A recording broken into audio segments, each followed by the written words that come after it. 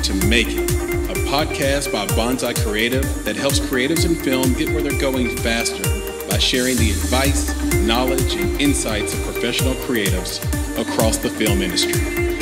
I'm your host, Chris Barkley.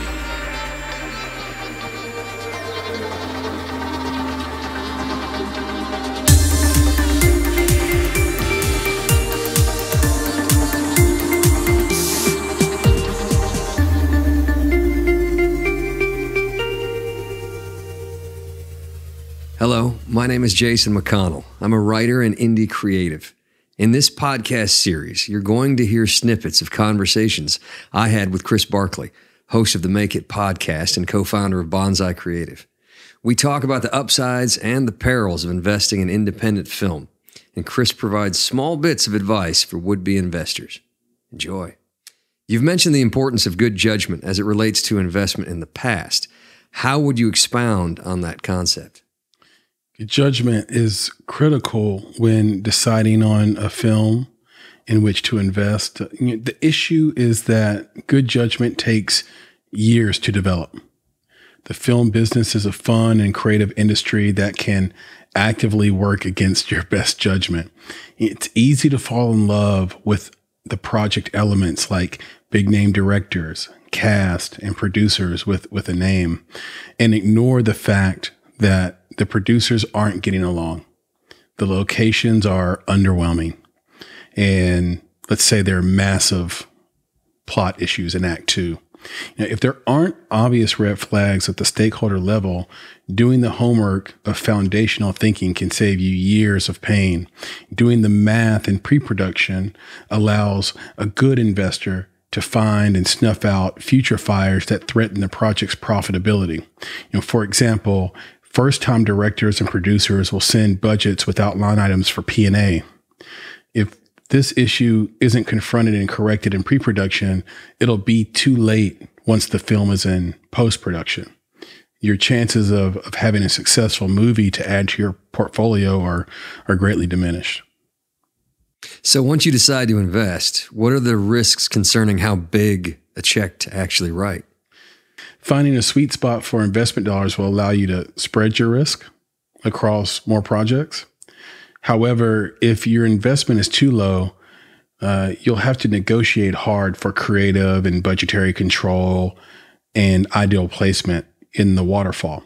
If you can't get favorable terms in a low dollar investment, it's likely better to walk away from the deal.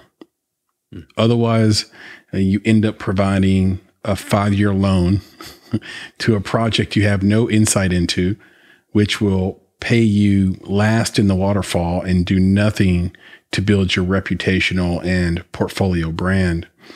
If your investment is too costly, you will cripple the creative process with your anxiety, hurt your brand, and open yourself up to bad incentives. Sure. Suppose you've invested more than you could afford to lose, and the project, let's say, isn't profitable. In that case, your instinct will be to micromanage your producers, threaten legal action, and place your interests above the film's best interest. Ultimately, you'll become a pariah to the producing team. The word about you will spread fast, and other filmmakers will not approach you to invest and produce future projects. You mentioned negotiating for some creative input or control and your place in the waterfall. Why is that so important? And what happens if you don't or can't get those kind of terms? Negotiating for proper business and creative control in your investment isn't a matter of debate, despite what your lead producer will tell you. Before sending any money to an escrow account, experienced investors will request deep dive meetings with the other investors involved to find out how they got involved and why they invested. It's a red flag if your producer attempts to build a wall between you and other investors or the other investors. There's a likelihood that the other investor received better terms and a more favorable position in the deal flow, and that might be why they're trying to build a wall. If you're investing in an independent film It's almost always the case that the director and producers are best friends and first-time filmmakers. That leaves you outside the circle of trust. Sure.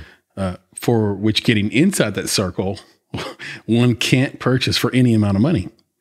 So therefore, the critical decisions get made in a vacuum. You get informed of those decisions after the fact. For example, suppose there's a casting change being discussed that violates the reasoning behind your initial investment. In that case, you'll want to be part of that conversation and have the ability to contractually pull your investment should the outcome in casting, let's say, not be desirable. Without a level of control negotiated up front, you'll always be reaching and reacting to the whims of the filmmakers, who are likely irrationally optimistic and are yes men to each other's ideas because they're afraid to upset the friendship that preceded the film project. Yeah. What type of film projects are the most intriguing for you to invest in? Why? Two types of investments or two types of investment engagement exist. One in which the filmmakers pursue investment, and another in which the investor must sort of sell his or her place into the project or in the project. The amateur producer will try to sell the investor on the ease of profitability, the comps, and the generous return and waterfall placement. A seasoned producer, in my experience, will sell their film's need to exist, right? Like, so why this film needs to happen, right. Why you are the perfect investor for the film, and how they plan to execute the film, which is all important. In my experience, 90% of all indie film investment pitches include unfounded comps, standard 115 to 120% returns, and unrealistic paths to profitability. But you still have to be involved in the creative, even if you love the pitch and believe in the filmmakers, right? It's important to realize that a film investment is an inverse transaction. In a traditional B2C or B2B interaction, you provide a services advantage to your client.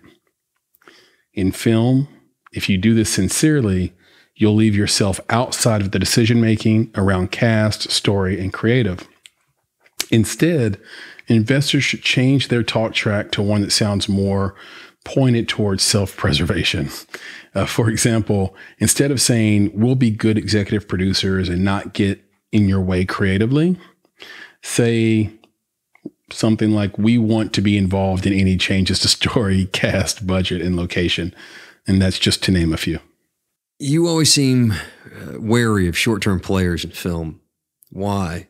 And on top of that, if I want to be a long-term player, tell me the risks. The reason con men and women can thrive in film is that the business is hugely shrouded, and just everybody accepts this, by the way. The term Hollywood accounting speaks to the nature of complexity around cash flow. Even today, with free-flowing data, most streamers like Netflix, they don't share viewer counts and revenue flows per project or region. The macro result is that short-term players on the investment and filmmaking side get exposed. Misunderstanding how the business works, how the cash flows work, and what questions to ask to ensure the best possible judgment of people and companies in the industry. In general, if a producer pitches, let's say, a $500,000 film with a 20% return, and there are no line items for P&A, or in other words, branding and marketing, and there's no niche audience that they're prepared to sell to, you're likely dealing with a short-term player playing a short-term game. On the other hand, if you've invested in a film and you're seeking distribution or buyers, and the buy side can't show you examples of previous film successes, or let's say they acquire 5 movies a month, view those as major red flags. So the risks are many. what should maybe a filmmaker or investor look for in a contract if you're dealing with a savvy and hardworking crook masquerading as a long-term player? No deal should come without an exchange of monetary value, in my opinion. If a buyer is providing no money up front and a 10-year revenue split, your movie likely isn't good enough to draw market attention and market fit. And it's unlikely you'll be profitable. I mean, these services deals run through aggregators like Bitmax and are akin to a monkey throwing darts in the dark, hoping to hit the bullseye. If your deal is a deferred pay structure in which you turn over your rights and your IP with a promise to compensate you in 24 or 36 months, sprint in the other direction. I mean, take off. This type of deal is a sleight of hand trick. The larger the payment promise, the bigger the con and the con artist. You'll spend the next 2 years trying to track which cup your ball is under, while the so-called buyer leverages your IP to get bank financing and credibility to actually con more people and acquire more films. All right. So what kind of deals are the best? The best deals for investors in film are either crazy or niche or both. If you ask the filmmakers which viewers will stop everything to watch or purchase their movie, and they answer, well, everyone, they have no niche audience. Profitable films have day one built-in audiences, either through cast or genre or both. So if somebody pitches you a crazy film, does that mean you'll have to invest in crazy filmmakers as well?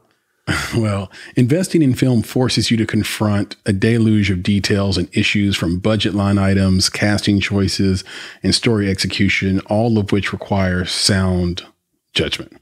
But of course, where the rubber meets the road, the investment decision isn't much different from the decision rubric one might use to invest in any business. The question at the top of the list is, do you believe in the founders? In the case of film, do you believe in the producers and directors? What are some key indicators that you use to predict whether directors and producers can even execute? There's no exact science, unfortunately, and there are exceptions to every rule. But in general, the very first thing you're looking for is skin in the game. How far along is the project before they pitched it to you? Are they going to move forward with or without you is a big one. Are there other private equity and debt investors lining up to be a part of the project? The one thing you shouldn't put too much weight on, especially in independent film, is the producer's and director's resume. Far too often I see inflated experience and outcomes history, not to mention success in one film doesn't equate to success in the next. The most important factor is finding out the filmmaker's why. Yeah, I've heard you talk about the 4 whys. I think for our purposes, the fourth is the most important, right? Well, let's go through them, because it's hard to place a ranking on them if you take one away. The project and the investment become riskier if you do that. We always ask, why you, why now, and why this film? And if the answer to each of those are inspiring, we'll ask the fourth why, which is why us? Essentially, we want to know that the project and our investment dollars are a good match. Farshid Ferdowsi once told me that you couldn't build an investment business without a niche fit and model. Without them, you're merely competing against the next person with more money than you. In other words, if all filmmakers want from you is money, the film isn't the product, you are. Sure. So take me through the meat and potatoes of the other 3 whys. Sure. I'll start with why you. Simply put, the question asks, why are you the person to tell this story or shoot this film? The question is more critical for indie than for non-indie creative, in my opinion. There should be a unique thread that runs through the filmmaker and the subject. The second question is why now? The question gets at whether there's urgency around the project and around the subject matter at the current moment. For example, it wouldn't be a good time to release American History X in the current zeitgeist, right? You can have everything right except the timing and tank the entire investment. The third question is why this film? And it's relational to the first two whys. If there are good answers to the first two whys, the third why is already half answered.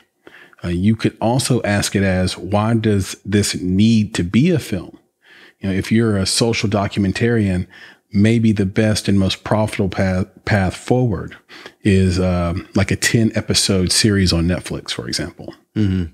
So I'm sure that you've gotten examples up and down. And there, give me some good or bad examples of why questions.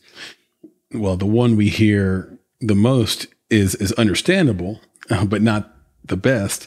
It's, I wrote this screenplay and I want to see it come to life. Yeah. I want to see my art on the big screen.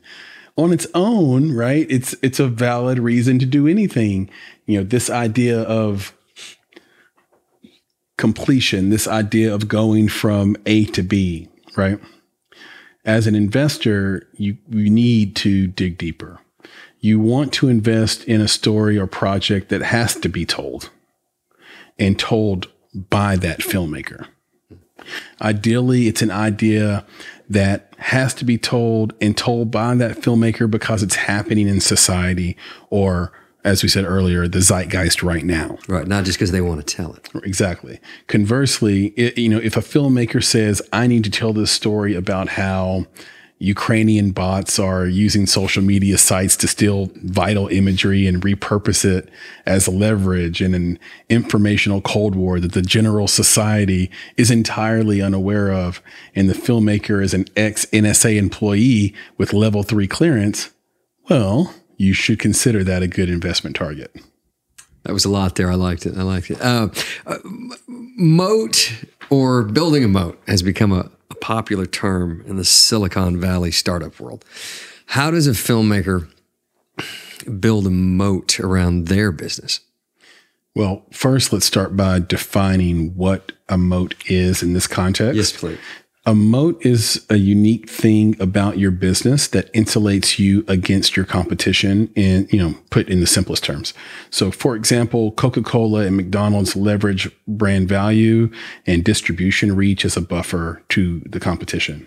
We all might like In-N-Out or Shake Shack burgers the best, but they can't win playing McDonald's game because they can't scale like McDonald's.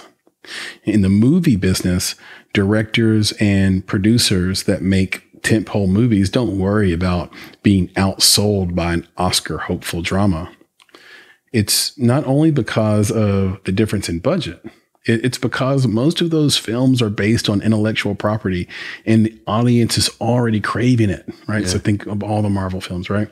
They figured out that it's too risky to put $100 million into The Adventures of Pluto Nash. In turn, they redistributed that capital to the Iron Man series, for example.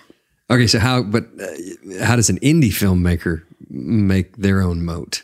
It's more difficult because indie filmmakers generally have less capital and less reach, but the best ways to build a moat is through branding and network. Sean Baker was a relative unknown as a director before shooting Tangerine. He had a brand for telling good stories about people society forgets about. But when he combined that with shooting on an iPhone, it catapulted him. Now, if someone wants to shoot a film on an iPhone and don't have Soderbergh's budget, they study Sean Baker. So that's his brand now, and no one can take it from him. A network moat, and maybe we just created a new term, is built when a filmmaker knows and has the respect of a bunch of creatives that are great at their jobs or have great skill. Suppose I have to spend $10,000 to $15,000 on a proof of concept short. Pretty common, right? But a well-networked person could shoot something of equal quality and equal type for $0, because their best friend is a great DP who owns a red dragon, and they get the best locations because they're stewards of the community and people want to see them win, et cetera. That's a strong position. And so ultimately, you should look to invest in filmmakers and creatives that are well networked and have built a brand around the type of content they create. So in tech, real estate, finance, et cetera, you get a bunch of gurus or so-called gurus in that space telling you just how to make money. You don't hear about winning investments in film for individual investors, though. Why is that? Well, let me start by saying I agree and disagree with the premise, but in general, the reason is the model and the risk-reward ratio. In tech and stock investing, you have highly understood leveraged products with highly understood returns. For example, if you decide to be an angel investor in a new app that's going to sell in app stores, you don't need to know how to code or animate or understand the supply chain to be successful. If you're investing in crypto or the stock market, you don't need to know the inner workings of the Dow Jones or the New York Stock Exchange. You only need to download a stock trading app or hire a broker. That's because those markets are so big and ubiquitous that we intrinsically know how the money flows in and out. We see the risk involved and how generous the rewards can be. Film is more opaque. If you, I'll say of all the investment types you mentioned, real estate is probably the closest proxy to film. In both, you can invest in standalone projects or series. You can go it alone or align yourself with corporations and developers. And you have to know a lot about what makes for a good product. You have to follow the mood of the markets, understand when the budget is bloated. The difference between execution and excellent execution, you have to have unmatched judgment and taste. And above all else, you have to know how and when the money flows in and out. So it sounds like you mostly agree with my observation. Which part do you disagree with? Well, I think that there are several highly successful investors in film. Perhaps not as many in independent film as in studio film, but there's quite a few. And those investors are often tied to a specific producer or director playing long-term games with long-term players. You can also sit down with a filmmaking team and ask them the same questions you would ask a startup founder. For example, investors should ask their producers, what's your plan to 100x our money? Even if that's unlikely in a financially successful film, it's the right type of question to ask. The bottom line reason you won't see film investment gurus on the internet is that you can't sell a 5-step formula to investing success. Film and art in general, they just don't work that way. You mentioned that it's a good idea for investors to ask their producers what's the plan, what the plan is to get 100x your money. Why and do those types of opportunities even exist? They certainly exist. The most famous two are Napoleon Dynamite and the Blair Witch Project, but several more films accomplished that, including the original Star Wars. The question's real goal is to find out what kind of production team you're working with and how big they think. Is it likely that your film is going to 100x? No, but it's more likely that you'll make your money back with a producer with ideas than one without good ideas and energy.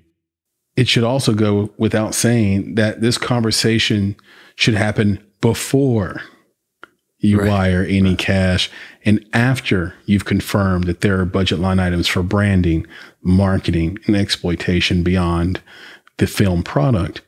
In the case of films, I mentioned earlier, each one had several revenue streams outside of ticket sales that drove profits and viewership back to the film itself. So what does a plan to 100x look like, or at least a plan to be profitable? It's a great question. There are several paths to profitability, and not so many paths to exponential profitability in indie film. In either case, the path begins in pre-production. The producers and directors should be asking, who will watch this movie? What social, health, political, national, or personal issue does it address? Where will our film screen? Does this story work for international markets? What cast attachments can we begin leveraging right now? How much notoriety and following does our filmmaking team have? That's where we go back into that networking moat, for example. Mm-hmm. Where should we film? Each answer requires elite judgment, brutal honesty, and top-flight taste. Each well-answered question also gets you closer to profitability. For example, if you know exactly who your audience is, you can start to deploy an effective marketing and branding campaign. If your movie addresses a need in society, you can sign on sponsors and advocacy groups. If you know where you want your film to screen, you can clean up and prioritize line items in your budget and see where you need to strengthen your network. I could go on, but I think you get the point. Okay, so the plan is essentially the answers to questions you ask yourself. Right. I mean, so many indie creatives go wrong because they either never ask these questions, won't invest in the answers to these questions, or begin working on these initiatives too late in the game. There's nothing more heartbreaking than to see a film made with 1,000% love and passion by talented filmmakers that will not make any money because they focused on the show and not the business. You emphasize the importance of investing in people over projects and personal brand over pitches. How would you expound on that statement? It's not that the project or idea isn't necessary, because I've always said that story is king. As a side note, I feel the same way about songwriting. That's why a song like Hallelujah is timeless. All right. Yeah. So yeah, good pitches matter, good story Bibles and prospectus matter. But when we talk about investing, there has to be a focus on execution too. One example I've talked about in the past is the problem of making an investment decision after a few coffee meetings. It's easy to disguise your shortcomings in a coffee meeting. You'll see every reason why it's a sound investment and miss the filmmaker's deep down internal values. For example, is this the type of person who would put themselves on death ground to prevent them from failing? It's a big question. Is this person a leader? Are the producers inventive, well-connected? Are they extraordinary negotiators? You can't usually get these answers from a coffee meeting, because coffee shops combined with craft coffee is like a serotonin bomb. You'll end up in a volley of conversation in which you just nod yes to each other the entire time. Okay. But if you can't get the core information and values you need in a coffee meeting because of your serotonin bomb, how do you get it? I'm a very intuitive person, but a charismatic creative can fool even the best intuitive radar. They can even fool themselves. Filmmaking is a fun, high energy, and collective business that at times provides access to celebrities. It's easy to get caught up in the possibilities and suppress your foundational thinking around the deal. Things like audience, budget, cast, past successes, use of mercenaries, and strength of story, just to name a few. It sounds cliche, but I'm a big believer in references. And not only references that you can see on a website or by a logo, but real people that you can call and ask questions. And when you call them, you need to know specific details about the filmmakers, how they handled obstacles, how they approached problem solving, what kind of relationship did the director have with their actors, what kind of performances did they get, were the producers collaborative and flexible or stubborn and evasive? Most importantly, were they financially successful in their previous projects? Did they execute what they promised? And would the reference work with them again? Yeah, but how do you get honest responses from people provided to you by the filmmakers? It's tricky for sure. High impact questions will help, for example, and are hard for the reference to give you an automated response. One question I like to ask is, would you work with these filmmakers on deferment? Answering yes to that question means that they believe strongly that the project will succeed. Why? Because they're willing to basically work for free until they get their deferred payment. Of course. One can avoid so much pain by taking the one small step of asking for a reference and then asking that reference, does this filmmaker or filmmaking team have any record of financial success in any creative venture? It seems like the answer to 99 out of 100 investment possibilities is just simply no. But I'm in film investing and I want to build up my resume. Are there any tools to hedge against my ambition? If you're an investor in anything, you're a natural optimist and a trained pessimist. Speaking from my own experience, not falling in love with a project and all of its possibilities is difficult. You'll start thinking about how big the film is going to be, convincing yourself that the profit model makes perfect sense, and saying things like, even if the filmmakers fail, who cares? It's not life-ending money. Or so-and-so will be attached soon and her talent can't miss. It's critical to take a 48-hour cooling off period. The producers are going to want a decision fast. Sometimes they'll even give you a deadline, which I love. I think that's hilarious. But they will. They'll give you a deadline. I need money in 72 hours. Sometimes those deadlines are legit. Most times they're make-believe. As the saying goes, fools rush in. So if your producers can't wait past your cooling off period, ask them the most powerful question in film investing. Why?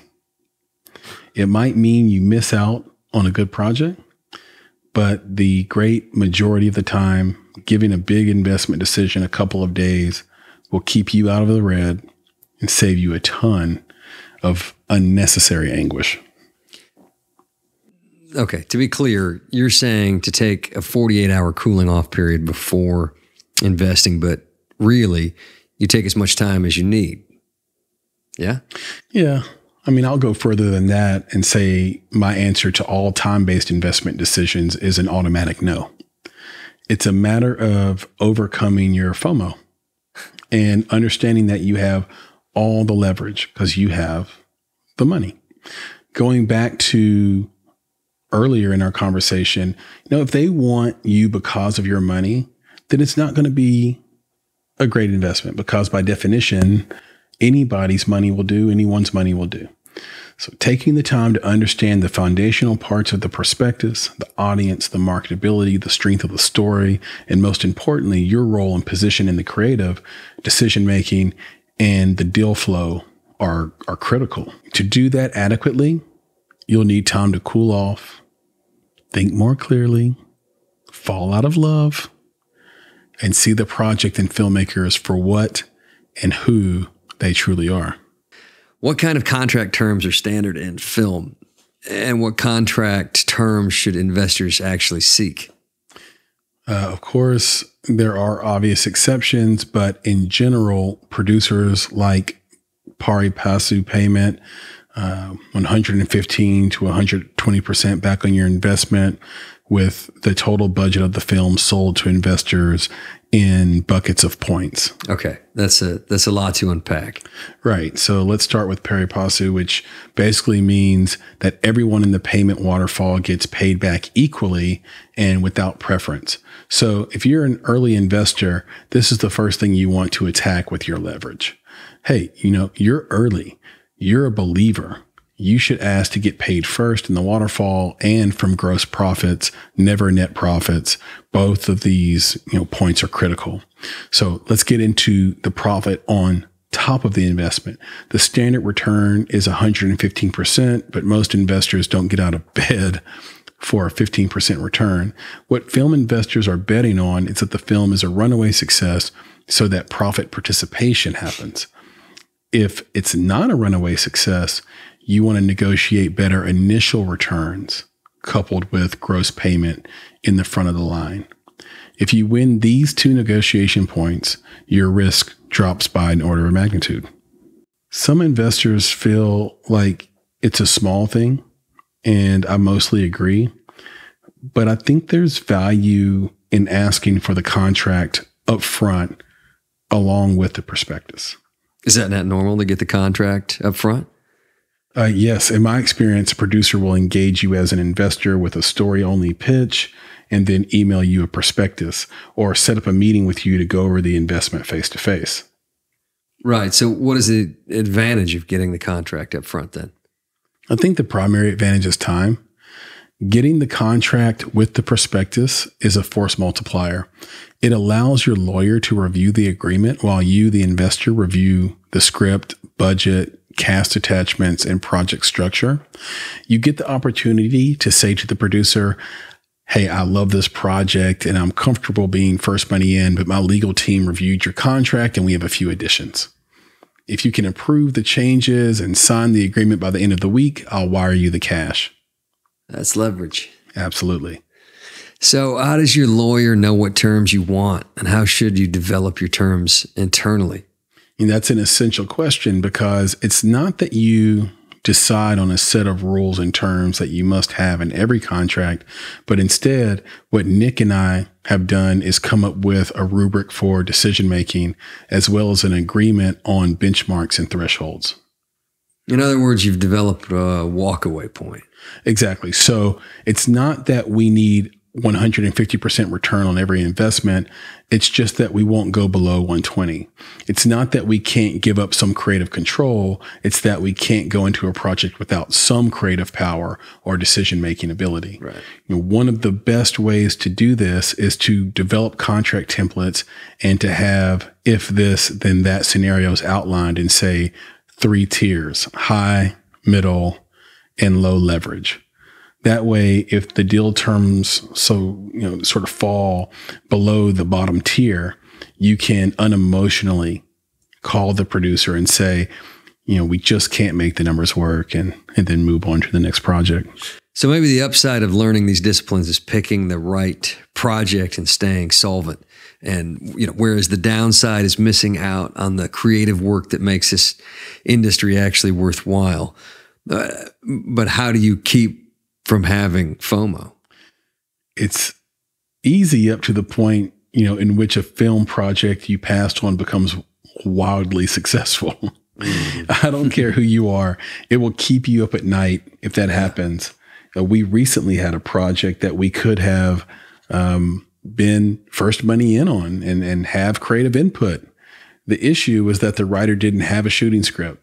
And what we missed is that the producer had some credible production contacts and real relationships with A-list potential cast. And what we understood but undervalued at the time was the drive of the owner of the project. He knew he had a big idea and he wasn't going to be stopped. So again, you're sort of banking on your intuition about the founders. Right. So a few years go by, and then we see the press release that the project sold to Netflix. Sometimes you miss and you do get FOMO, but the idea is that you build muscle around a set of keys or rules to investing. And if you do that, you'll hit more often than you miss. So we've talked a lot about contracts and contract terms and negotiations. I'm guessing all of those subjects equal expensive lawyers. How do you go about finding the right entertainment lawyer? Where? Usually by referral from other investors you trust, or even from other lawyers you trust that don't practice entertainment law, but know a good entertainment lawyer. Even this process is a leverage game. Yeah? How's that?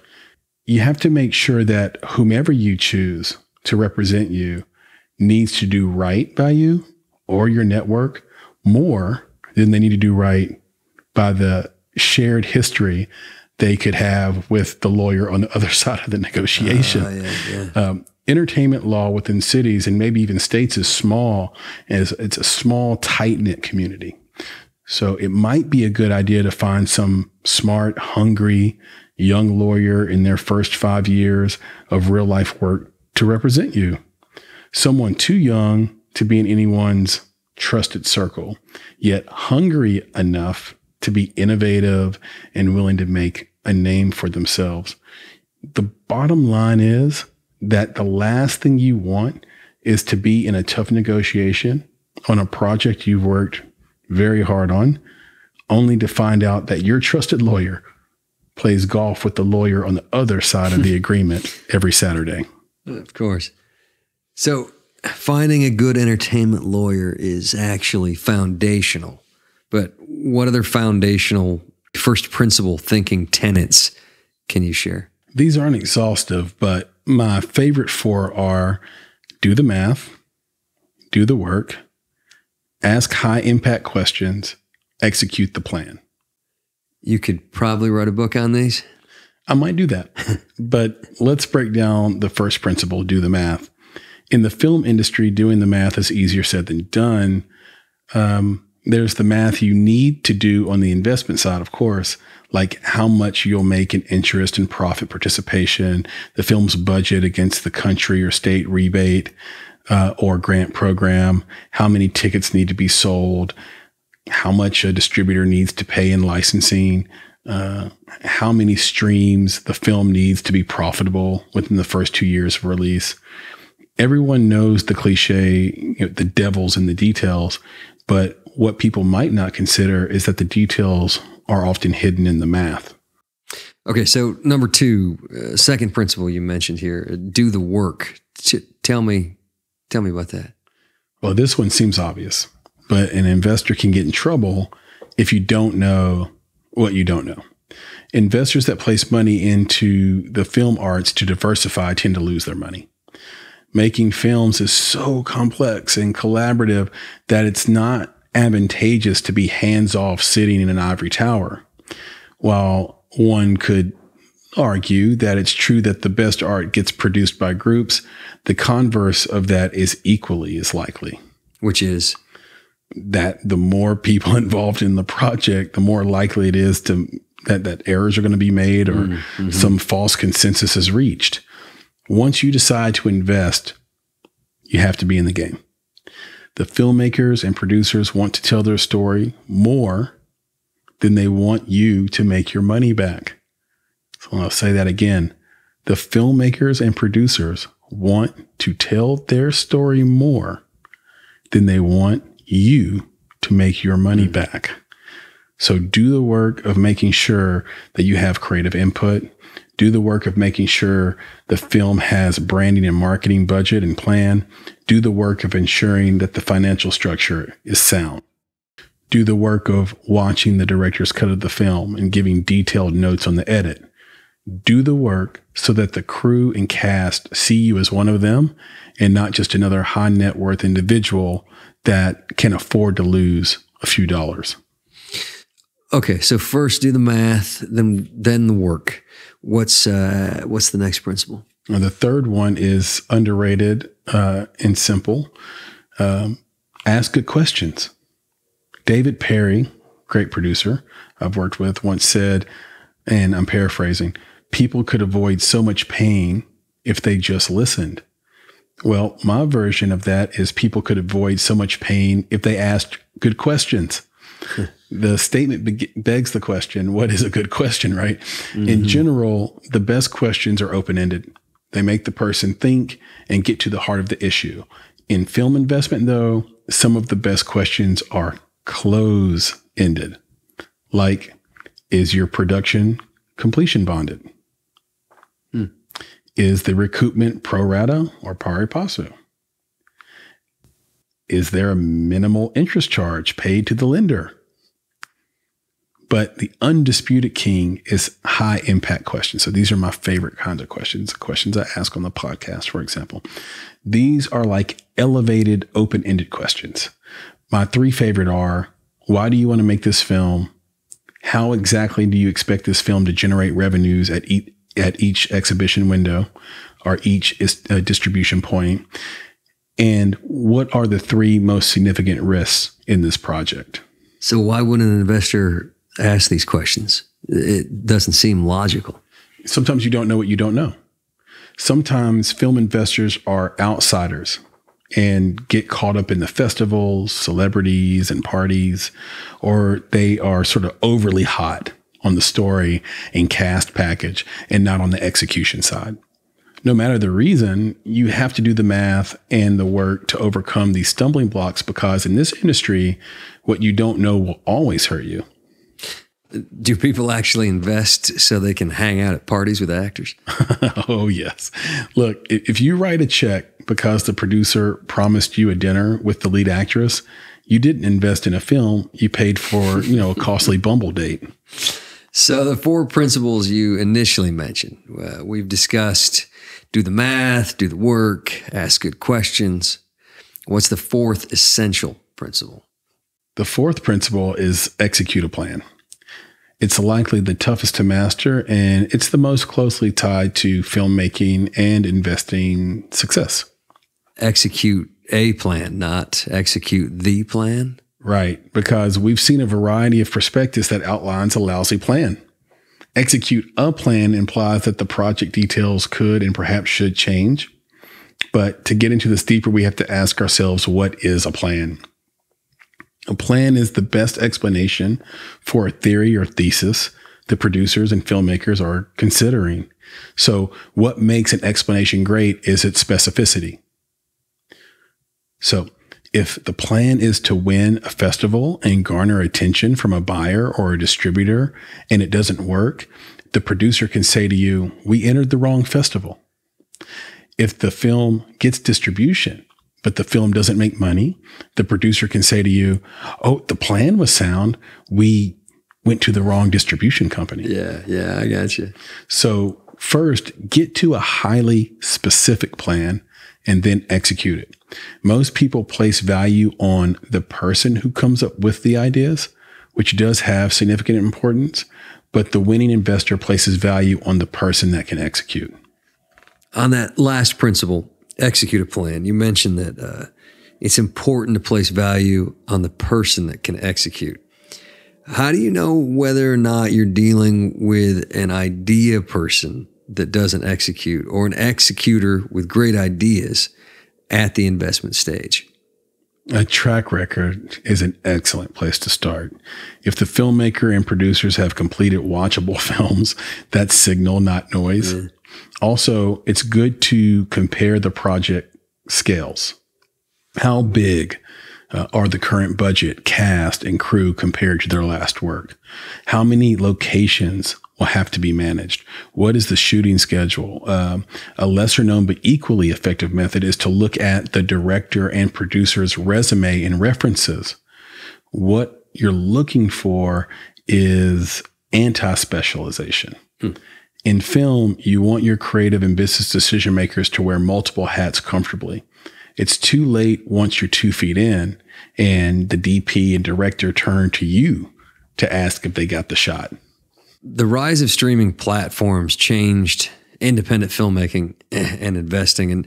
And now with COVID, it's changed again.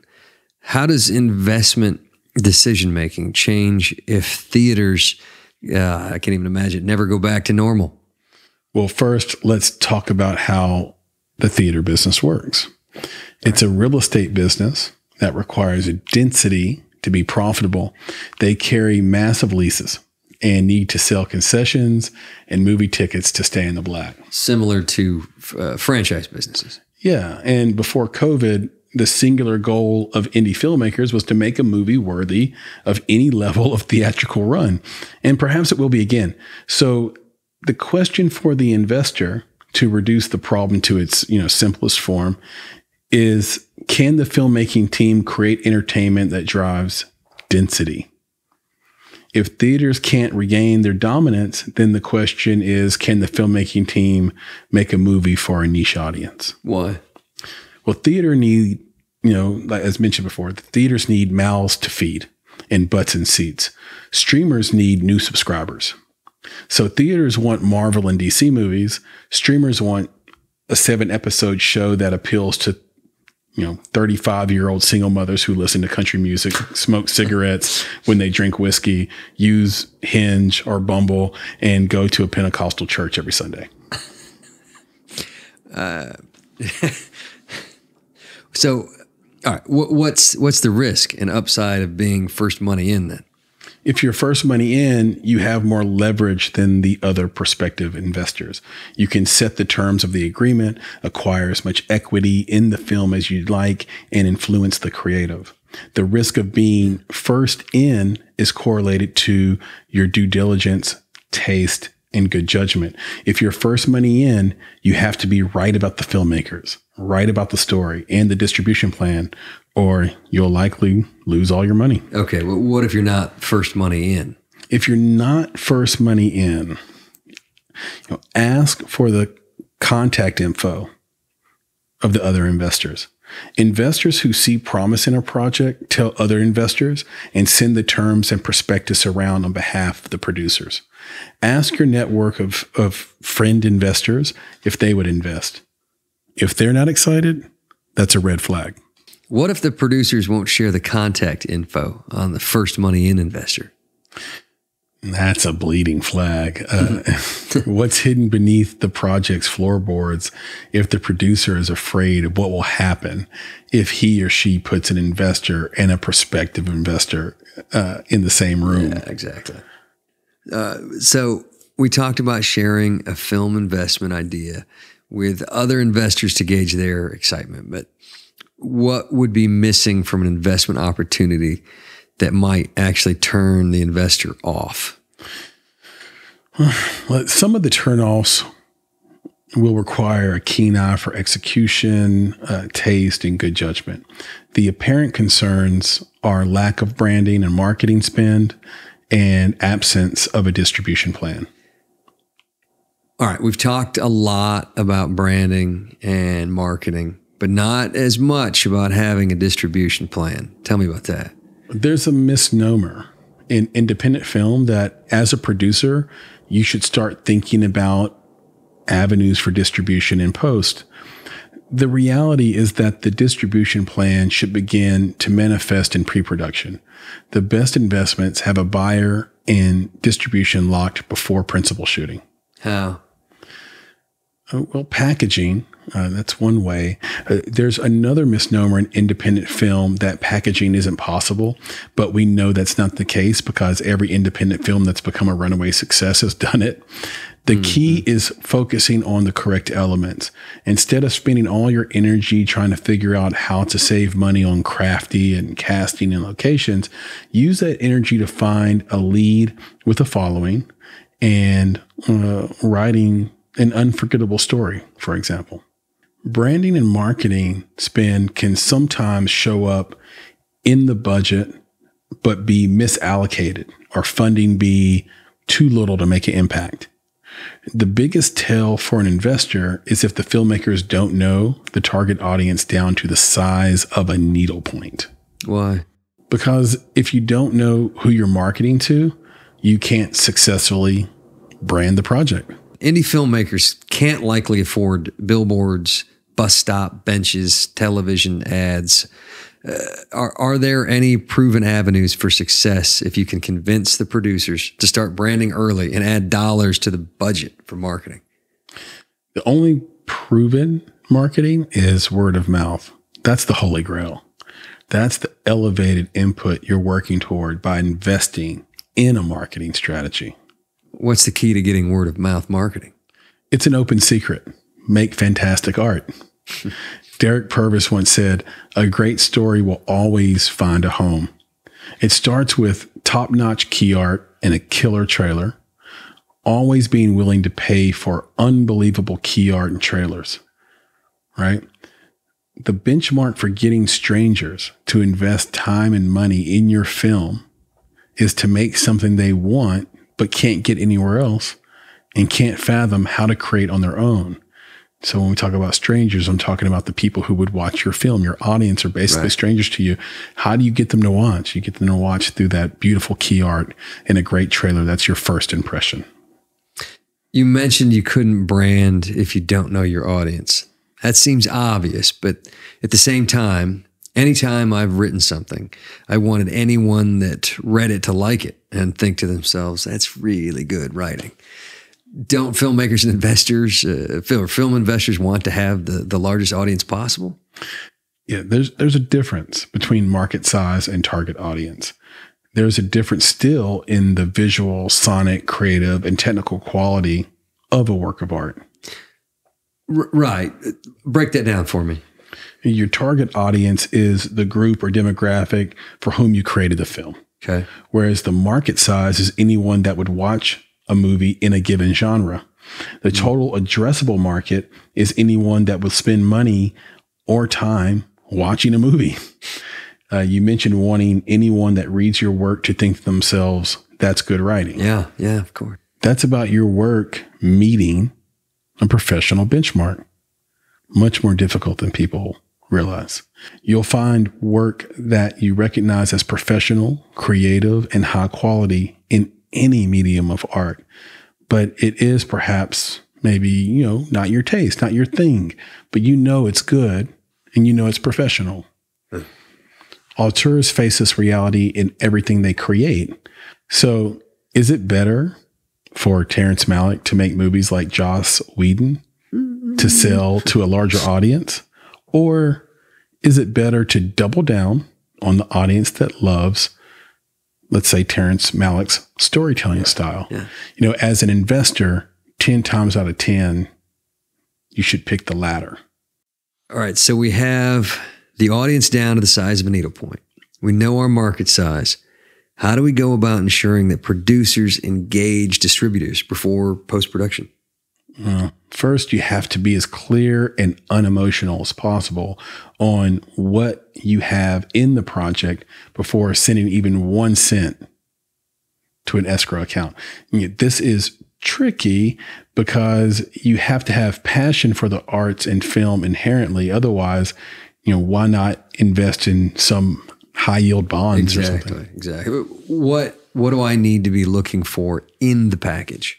A filmmaking team that can execute the script, producers that don't mind being married, for the foreseeable future, and to the project, and won't mind being married to you for the foreseeable future as well. The producer should also be head over heels for the story and earnestly believe in it and the merits of the director, merits of the writer, merits of the cinematographer.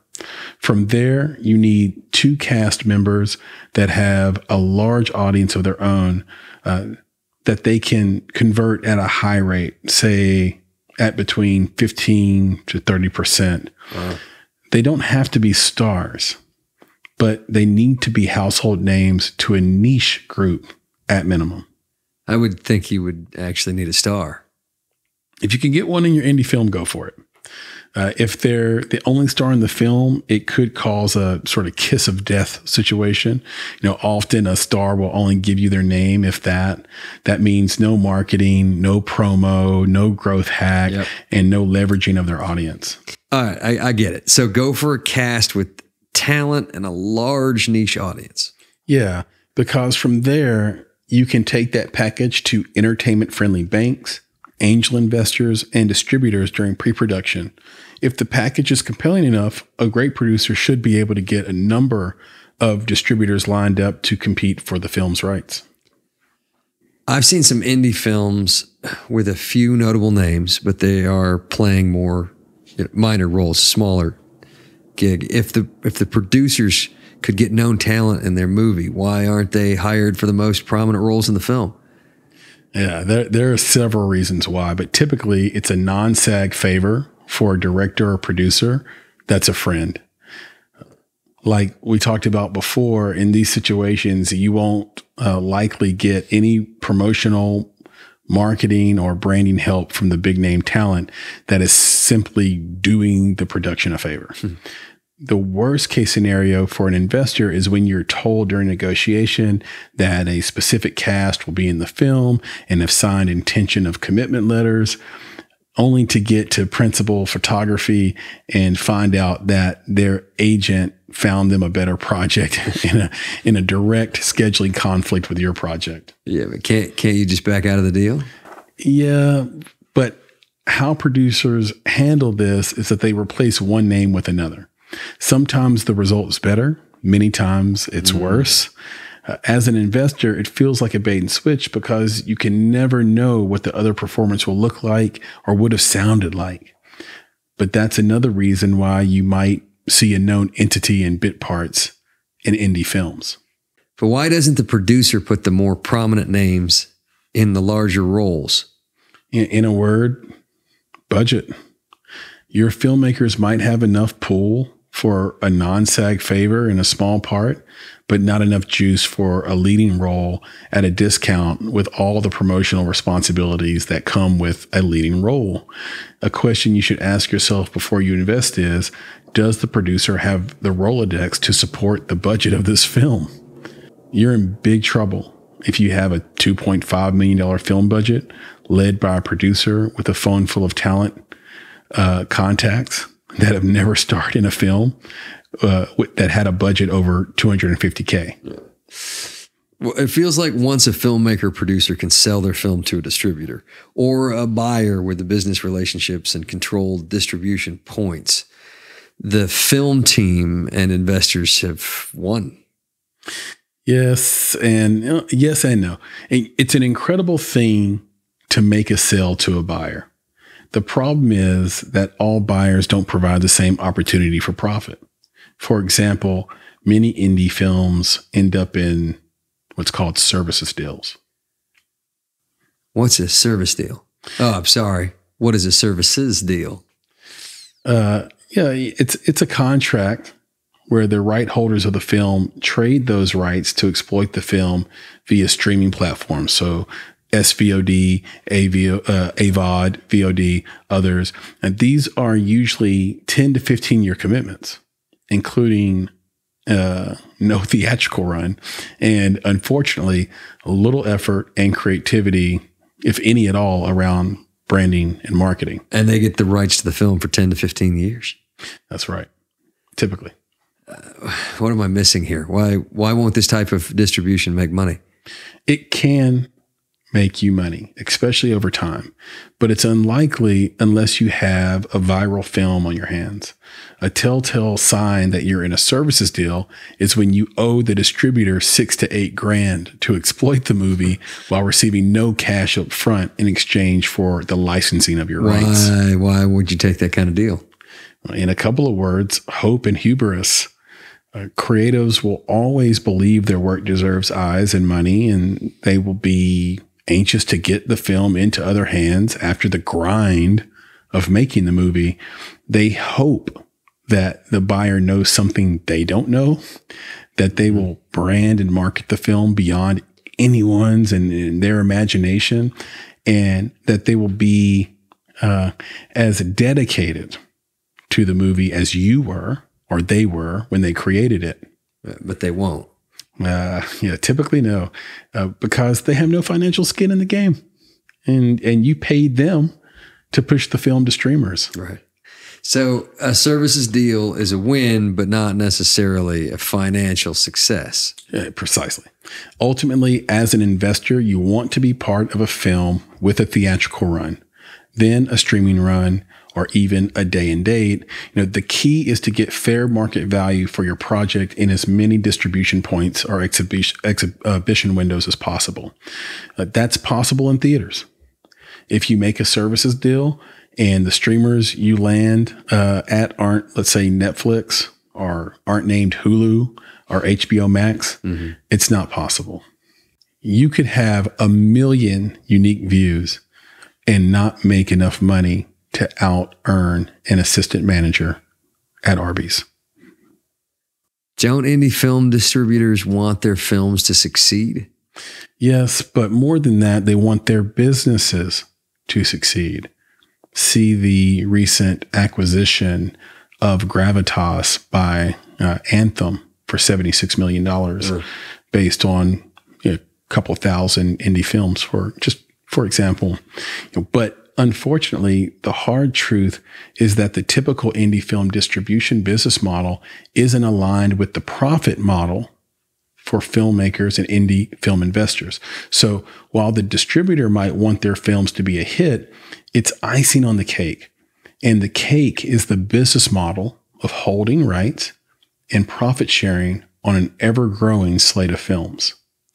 But if the movie isn't a hit, how does the distributor make money? Well, imagine owning licensing rights to a slate of, let's say, 1,500 films that each make $1,000 a month on average after profit sharing. Well, that's $18 million a year. Wow. Now, imagine that each film team paid the distributor $6,000 to place the film into various markets. Well, that's an additional $9 million. Wow. Indeed.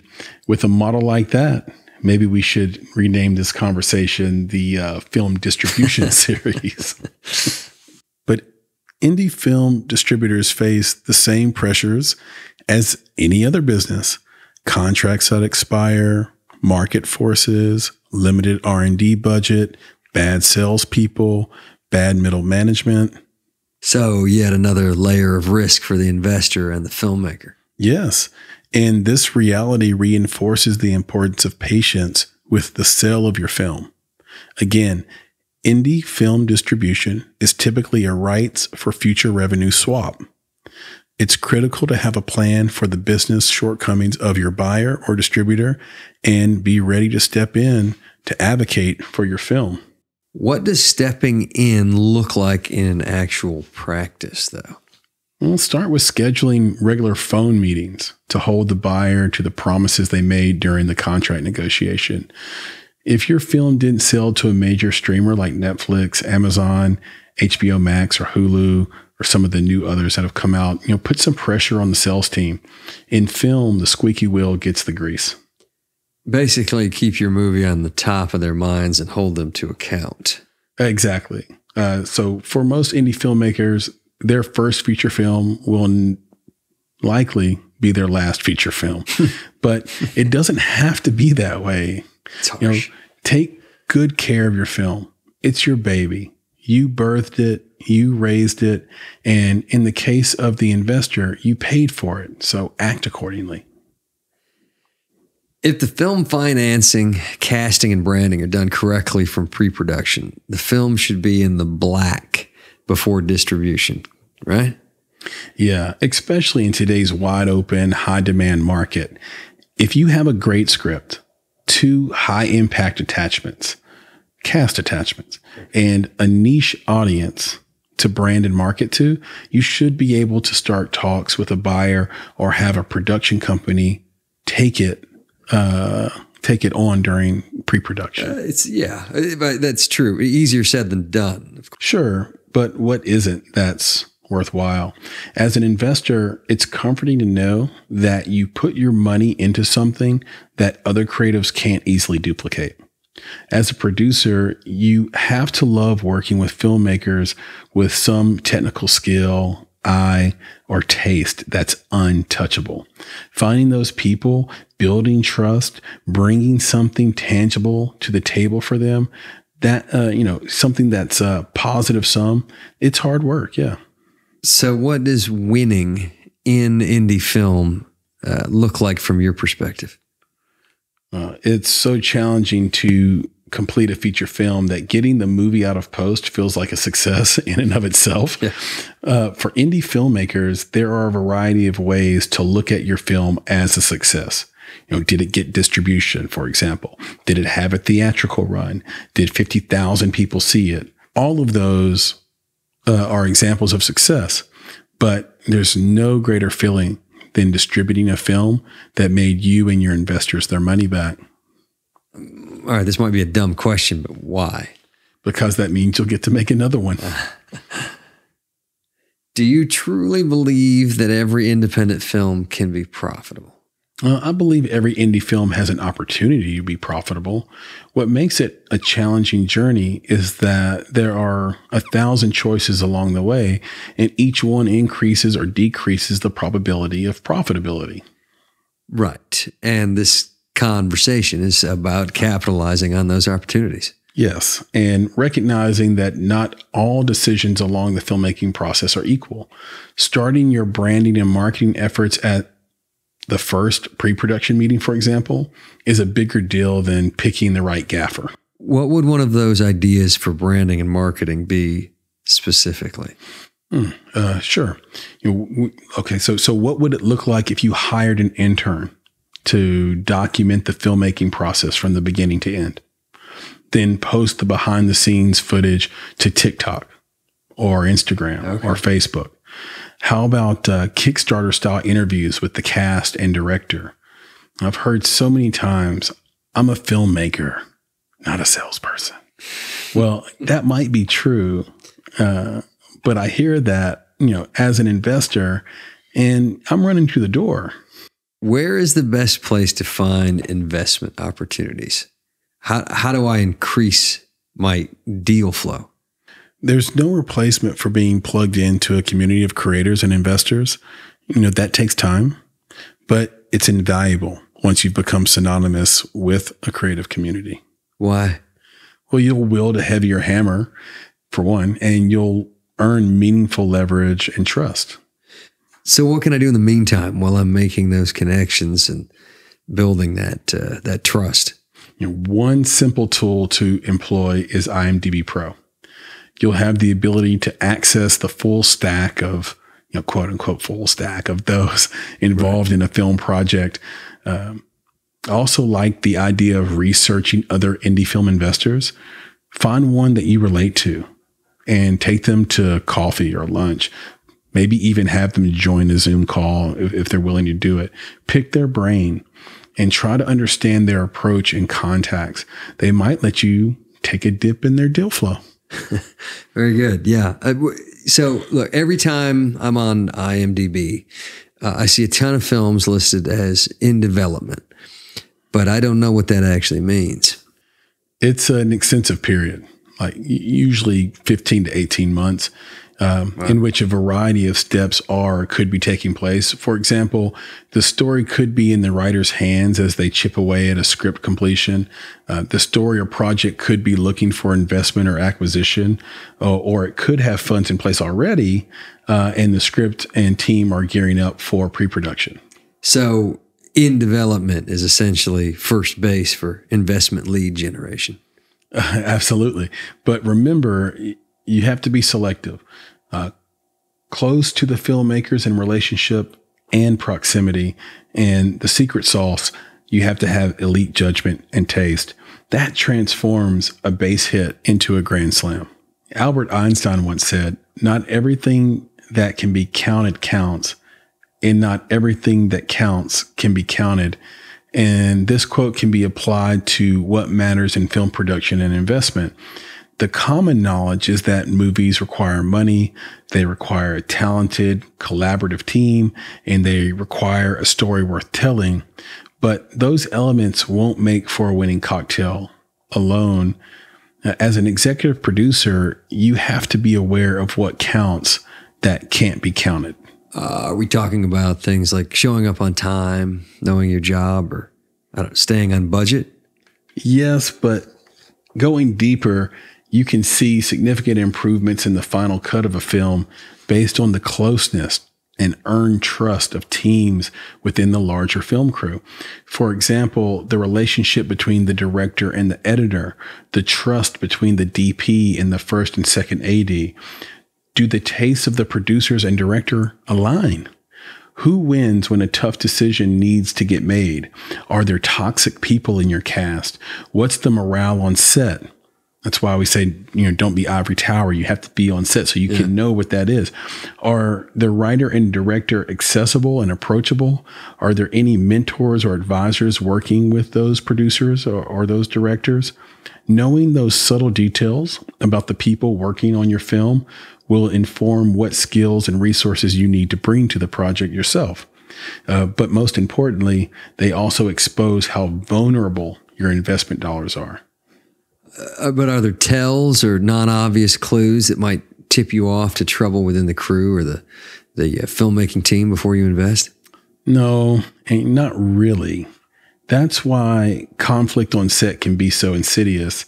You need to keep your ear to the ground, remain close to the film team, and not be in an ivory tower, as I said before. There are horror stories about how creative and cooperative this director or producer was in development, but once principal shooting began, they turned into monsters. There's really nothing that investors can do then? It's just a crapshoot? I mean, you can do things, but it's not foolproof. I think that's the point. And keep in mind, you have limited time before you actually wire your dollars to assess as many people as possible. More than half of the staff won't be hired in pre-production, so you won't get to meet them. Gotcha. So then, I don't know, what's a tactic to use to expose potential conflicts? Well, what's worked in the past is scheduling 2 meetings. The first with the director and producers all in the same room or call. The second with the person who brought you into the investment opportunity, typically the lead producer. In the first meeting, ask as many if this then that questions as possible.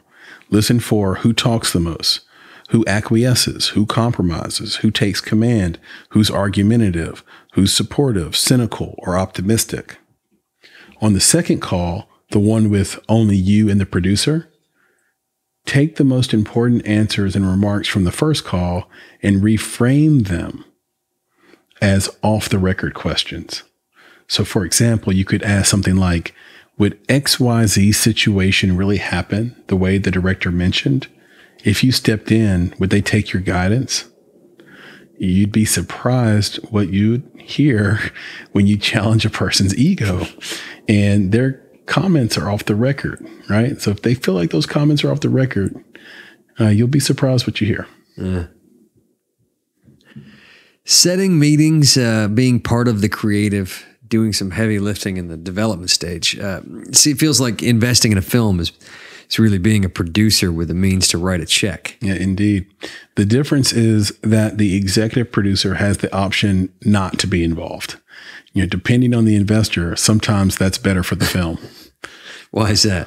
Well, because you can't teach good taste and good creative judgment. But ultimately, in my experience, if you could remove yourself from the making of the film as an investor, I just wouldn't recommend it. It would be best if you put yourself in a position to protect your money, which means not sitting in the aforementioned ivory tower. Right. But that seems intuitive. Why wouldn't every investor want to be hands-on? Well, most of the time it's due to being engaged in the business and work that made the investor a high net worth individual in the first place. It takes so many iterations to find your voice and polish your style and point of view creatively. And intelligent investors recognize that. So maybe the decision point for investors is the same as producers. Do I have time to be married to this project for the foreseeable future? Indeed. Not having the time to be married to a film project or having a deep understanding of film or the film business itself, combined with all the other risk factors, why and how are over 5,000 feature films produced each year? It's pretty incredible, right? For most of this conversation, we've been talking about indie film investors who want to invest in the startup founders of film without going broke in the process. And these are typically high net worth individuals that want to prop up and support scrappy and innovative filmmakers and writers, or maybe they're investors that love the arts and enjoy a hands-on role. Or maybe they're people like me who own a film investment business and would like to learn to take less risk. Right. But the majority of the film or of film investment, especially, in that 5 million to 100 million budget range, is funded by people who have no interest in film and typically don't have any idea in which film their money will get applied. Why is that? Well, there's a lot more to it than this, but in general, because every film is also a business, unique tax considerations are attractive to wealthy investors. One tax loophole play is to create a partnership between all of the investors in a film and use that baked in leverage to find a banking partner. use debt financing to buy the rights to a film or a slate of films, and then lease those rights to a variety of buyers. So that removes some risk, but what about the tax incentive? The IRS views the loan as a loss against profits to the newly formed partnership. The profits from the rights pay off the loan, and the margin between the loan payment and the gross profits accrues in a shared account and ultimately becomes tax-free income. Tax-free income? Tax-free income. I've heard filmmakers say, produce where you are. Can the same be said for investors? Should we invest where we are? You can invest in your local talent, especially if you're local to a film hub like Los Angeles or Atlanta. But, if you're not, you likely won't have the deal flow required to lessen your risk. Travel is your best friend if you're an outside investor. I used to spend enough time in Los Angeles, that some of my contacts, believed I lived there. And you did this to increase deal flow? In the long run, yes. Having proximity to deal makers is essential to inclusion in a deal or a project. If other investors don't know you and don't trust you, they're not going to add you to their deal flow. The other reason is, again, proximity to the deals in which you've already invested. The last thing you want to get comfortable with as an investor is calling your producer in the afternoon and they tell you everything is going great and here's who they have a meeting with and so is looking good for casting, and not realize that they took the call from the bed. If you can't trust that your producer is working or staying on budget or schedule, you probably made a few judgment errors earlier in the investment. Yeah, most likely, yes. And I admit that I use dramatic language to drive a point home. But in general, you don't want your producer to be in bed at 1 p.m. On the other hand, producers have to sleep too, and maybe you caught them, who knows, on an off day. In general, what you're looking out for is a pattern of not running the film business as expected. Sure. And people can flip a switch on you as well. Yeah. But in most cases, how someone does one thing is how they do everything. If you observe high energy and desire to make a great film from your producers and director before your investment, that behavior will probably continue. You'll start seeing that progress is becoming exponential, and that pattern is what builds the necessary trust. And if that trust continues, you'll want to play the long game with your film team. If you only get 3 things right, let it be the following. Don't invest in mercenaries. Play trust games with new filmmakers to increase deal flow. Break up your investment allocation such that you can afford to play those long games with long-term players. You mentioned that investors should play trust games with filmmakers and producers to increase deal flow. What are examples of trust games? It's about becoming an insider as quickly as possible. Providing professional coverage on a script at no cost to the writer, for example, is a trust game. Taking a filmmaker out for cocktails at an exclusive place is a trust game. Arriving on set to one of their shoots to understand how they work is a trust game.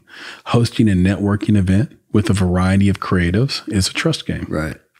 These might not seem like games, but they push into and past the boundaries of what producers and filmmakers are taught to protect. You mean their intellectual property and their creative work? Yes, but also their friend groups and most importantly, their temperament.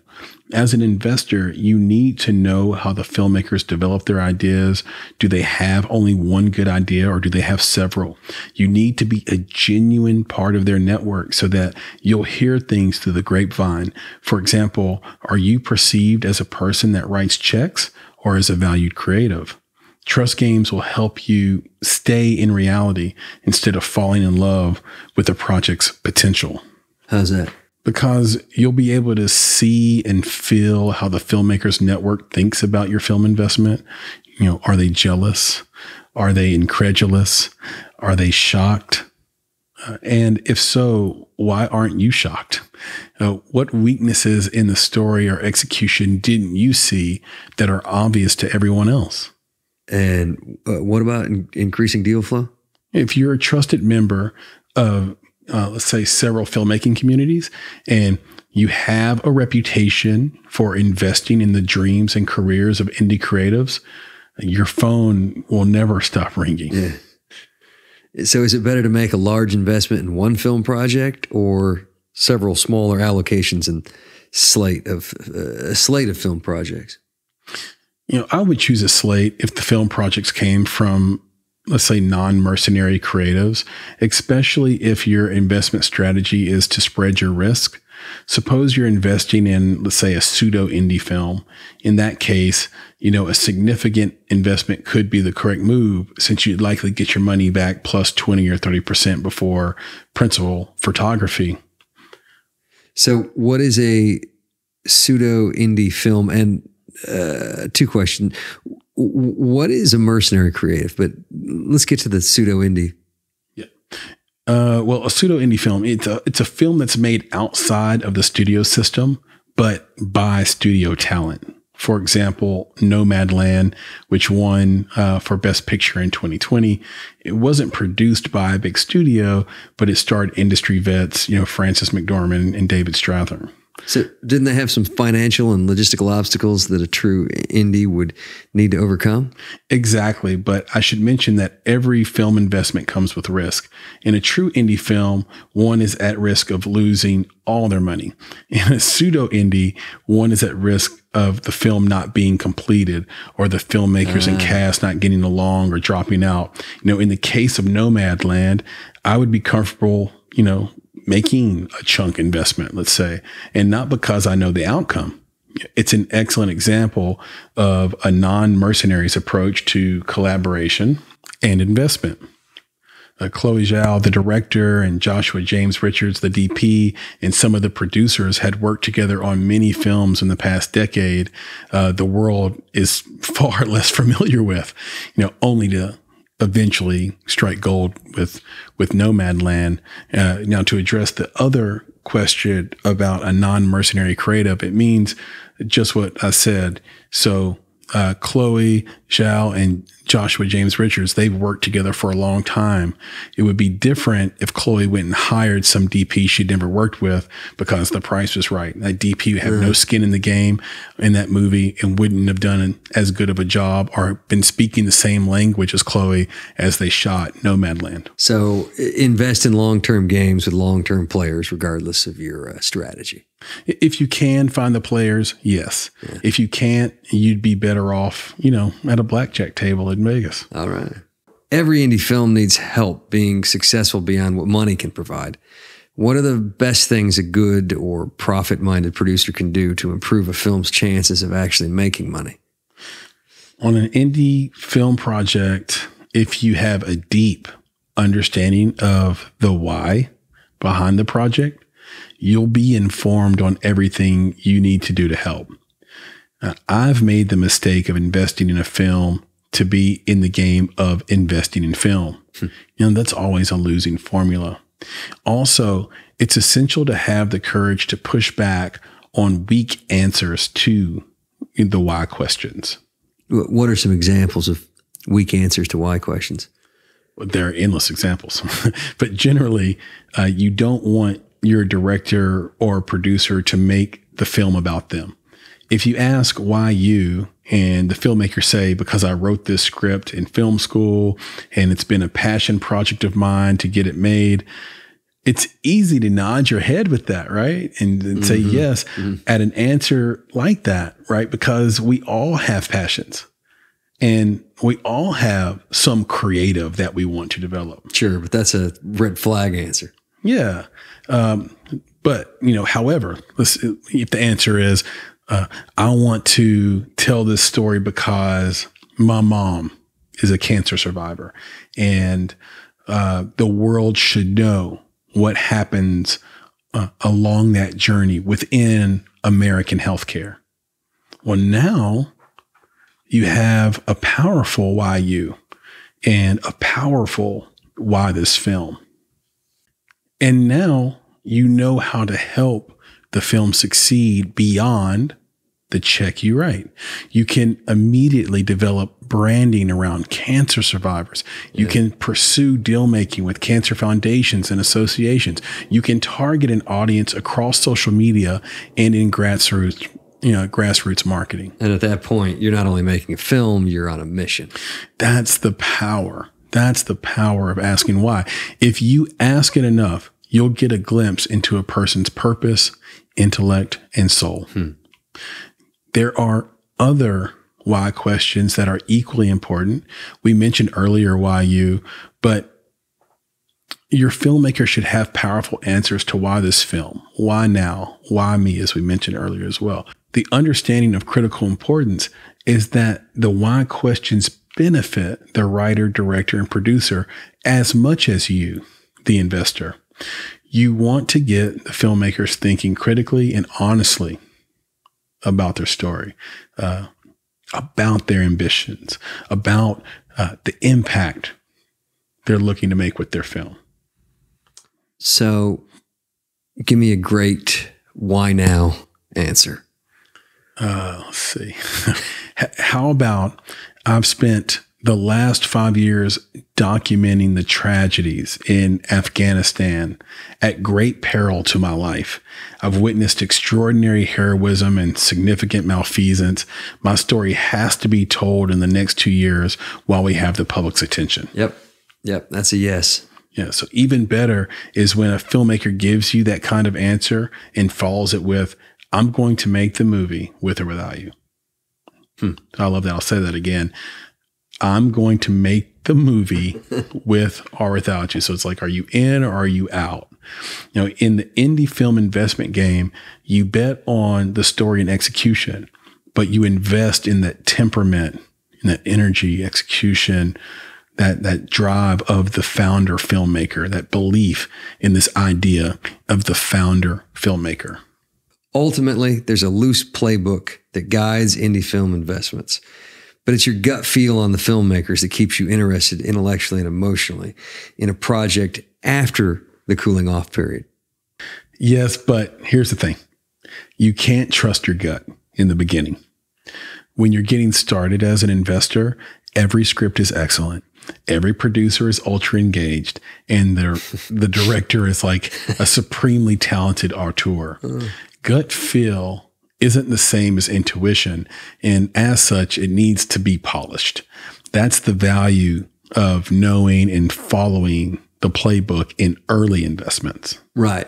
And if you miss early and miss enough, you can put yourself out of business. Exactly. And for that reason, I believe you have to try for projects that speak directly for your brand in early investments. Your brand could be genre-based. It could be social movement based or based on causes. Let's say you invest in a documentary that highlights the impact of social media on teen suicide because you were personally affected by suicide. Now, say the filmmakers aren't perfect in their execution and the film doesn't do as well as it should and you don't make your money back. But the end product is good. You won't have the same buyer's remorse because the investment answered your own why. And you'll be able to hold your head high knowing you were part of a creative project that aimed to educate, entertain, and inform on a subject that's aimed, at the end of the day, was to help others. That's a beautiful way to put it. Well, there's a beauty to investment, especially in indie film, because one can leverage money to change someone's life. You can leverage that money to make dreams come true and be on the ground floor of someone's career in the arts. When we invest well, we can repeat that evolution again and again, and that's what it's all about. You've been listening to the Make It Podcast. To find out more information about this week's topics, including links to relevant blog posts, projects, and indie creatives, please visit our website at www.bonsai.film. If you haven't already, you can join our podcast community on Apple Podcasts or the podcast app of your choice by searching for Make It Bonsai Creative, and the show will pop right up. You now have the opportunity to support the production of this podcast. If you love Make It and are a true fan of what we're trying to accomplish in the indie film community, please visit www.bonsai.film and click Contribute. Contributions start at only $5 monthly. You can follow us on Instagram and Twitter at _Bonsai Creative and on Facebook by searching for Bonsai Creative. You can provide feedback to us via email at contact@bonsai.film, and you can follow me, Chris, on Twitter at FlamingYourHeart. That's FlamingYurHeart. And of course, if you're looking to take a big step towards your filmmaking success, go to www.bonsai.film and click on Services to explore a variety of offerings from keynotes and panels to pitch readiness assessments and so much more. You have everything to gain. Until next time, be better, be creative, be engaged, and thank you for listening.